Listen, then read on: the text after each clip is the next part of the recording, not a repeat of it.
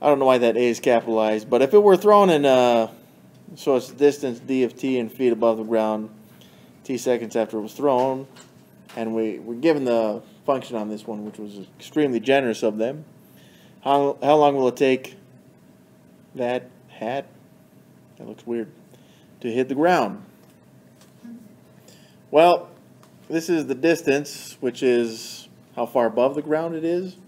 So what is the distance above the ground at the ground? 0. To rephrase that, the height of the ground is 0. Okay, so all I've done is I've replaced the distance above the ground with 0, because it's the ground. Well, from here we could either look for two things. We could either look to be factoring this thing out, but I think most of you guys prefer the quadratic equation on this thing.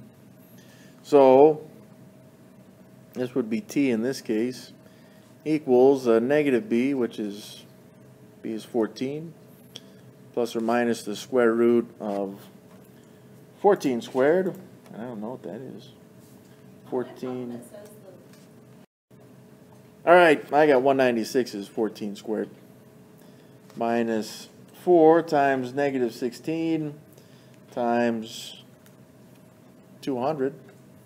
And I get a negative 12,800. All over 2a, which would be 2 times negative 16. That'd be a negative 32. And of course, since we have minus and negative, that makes that plus. So we will at least have some real values to work with instead of that imaginary garbage, right? So we got negative 14 plus or minus the square root of 12,800 plus 196. I got 12,996 all over negative 32. Okay, so time would be negative 14 plus or minus 114 all over negative 32, and we can evaluate these separately.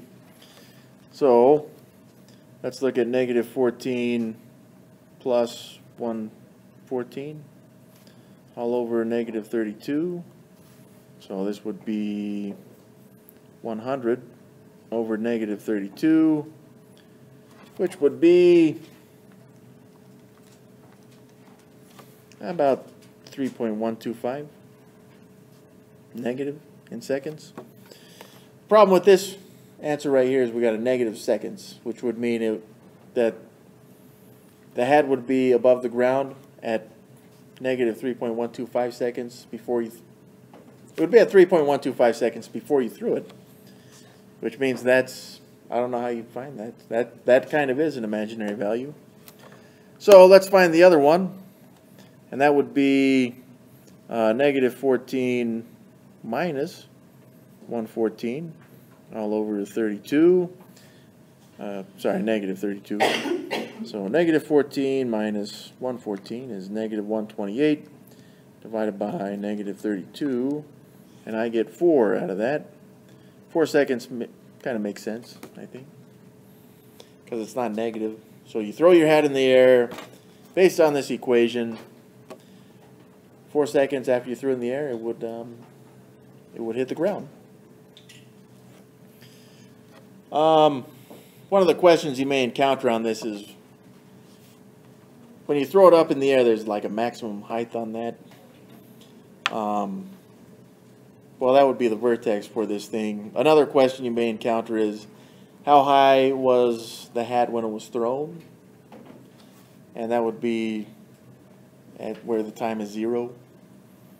So that one's pretty easy to solve. It's just 200 feet. The vertex is a lot different though.